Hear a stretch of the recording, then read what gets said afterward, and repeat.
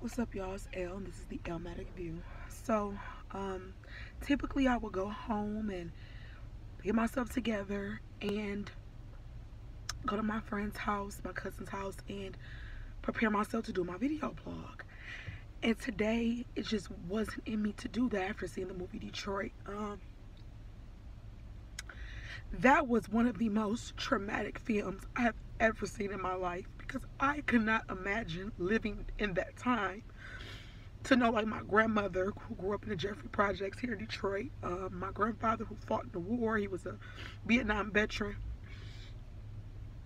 and to have experienced things like that. You know, my grandfather picked cotton in Yazoo City, Mississippi, and he feared for his life for so long, you know, and he went to fight the white man's war to still come home and not be respected for fighting for a country that we built. We built the soil in this country. The concrete we have with our hands, and to know that we were labeled as specimens and kill a nigga today.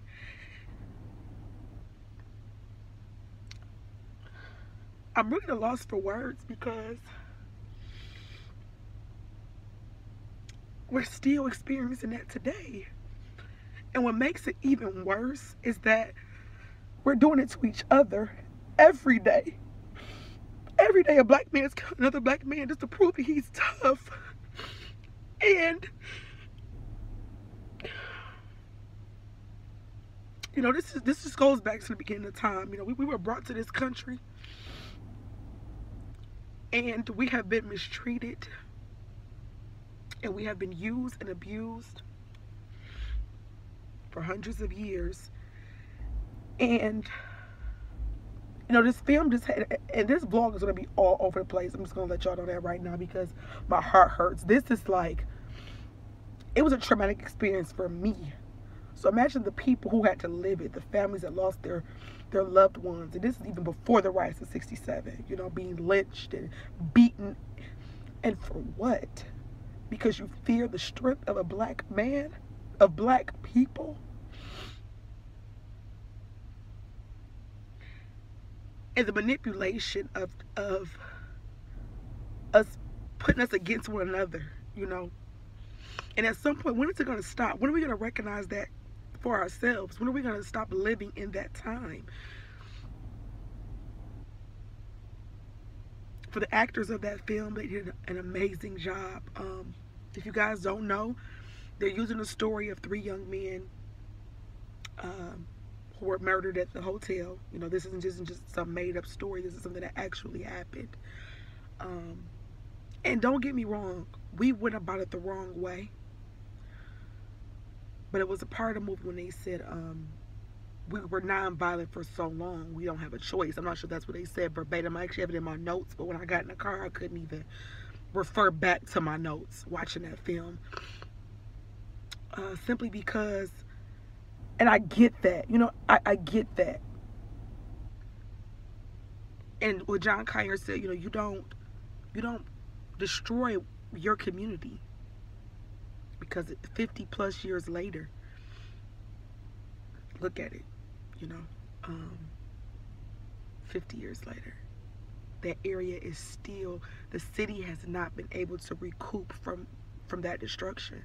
And then after you get out of the 70s, 67, you go into the 70s, you hit the 80s, and there's the crack epidemic, and the city has been through so much turmoil, and then city corruption within itself, political corruption.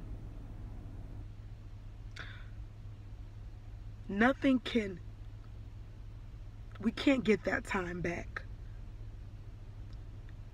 And for the people in the city of Detroit who said they weren't going to see that film, I encourage you to. Because it makes a person with a brain sit and think. They want to destroy us, and they have wanted to destroy us for so long. At the end of that film, you could tell Larry went through some type of post-traumatic stress syndrome, you know. He wasn't even able to do what he loved after experiencing something like that. Don't get me wrong, every cop isn't bad, and every black man ain't bad either. We didn't know what to do, but now we have to do something different. We have to stop killing one another too, because it all goes back to post-slavery syndrome, to the Willie Lynch syndrome, to... I'm going to have to probably really do this, speak about this topic another time when I can wrap my mind around some things, but we have to love each other. And the city of Detroit has been fucked up for so long. For so long.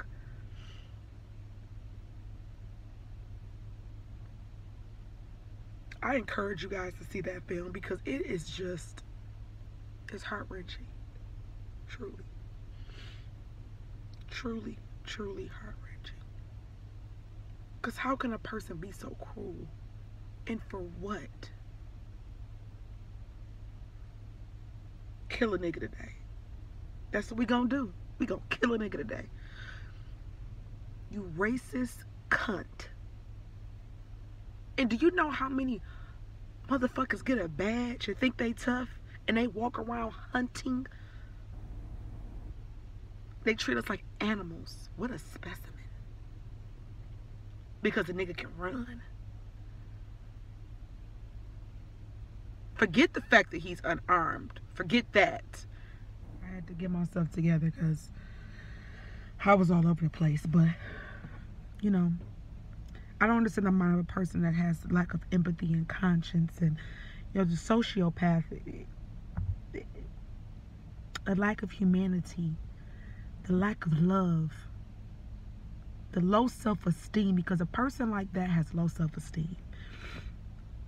You know, our city has not been able to recuperate itself since the riots. And don't get me wrong, like I said, I'm not sure, well, I've shot this a couple times before I decided to put this together, but we went out the wrong way. You know, our city has not been able to revamp 50 years later. You know, I don't know if the people who, when they were rioting, they understood that this is affecting the black business owners, because 12th Street was black businesses, people who've built their businesses from the bottom up.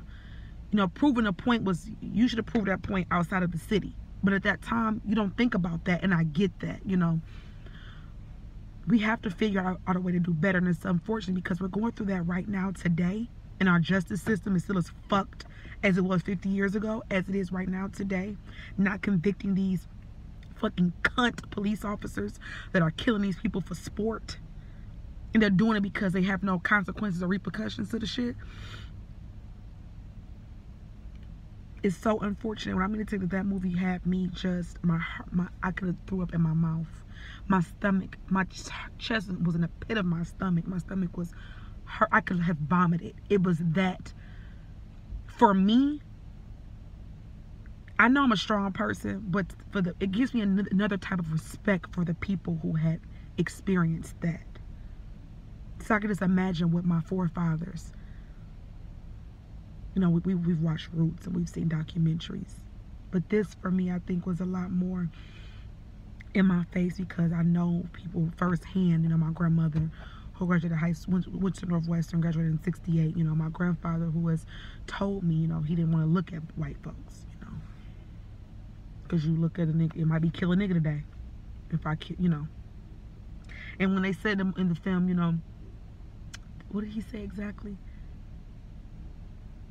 We were never violent. We were too non-violent. So when the white police officer said, how are we supposed to stop them? How do you think that we feel? How are we supposed to stop you? Because we've tried every tactic, and it has yet to work. When Malcolm X said blue-eyed devil, I'm starting to believe it. And what's messed up, because I know all white folks ain't bad. Just like y'all know all black people ain't bad too. It's just a corruption. I have so much more about this topic that I'm going to talk about.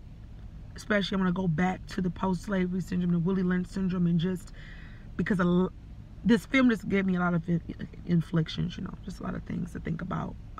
If you guys can check out my mental illness vlog, I encourage you to do so. But I'm going to go more in depth in this. I have to do a lot of research, because I can't be up here talking or knowing what I'm talking about. Give me a couple weeks. I got a lot of things going on. But, go see Detroit. Go see Detroit. Support that film, because it is important. They was killing us by a dime a dozen, and we doing it to each other today still. And some people are gonna call me, you know, I don't know, we ain't call me Uncle Tom for that, but we don't value our own lives at this point today. But back then, you know, we tried to unify. There were so many black people trying to unite and be together. And it's like, what works? What's gonna stop it? Is it ever gonna stop? I don't care.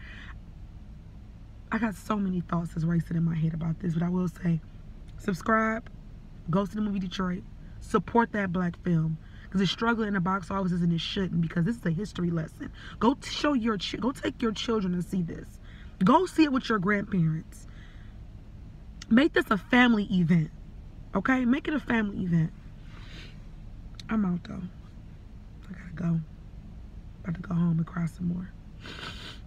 It's just, and I ain't playing. I was really broken up about that. I want y'all to see me with my ugly cry face. Subscribe. Thank y'all for tuning in, of course. Peace.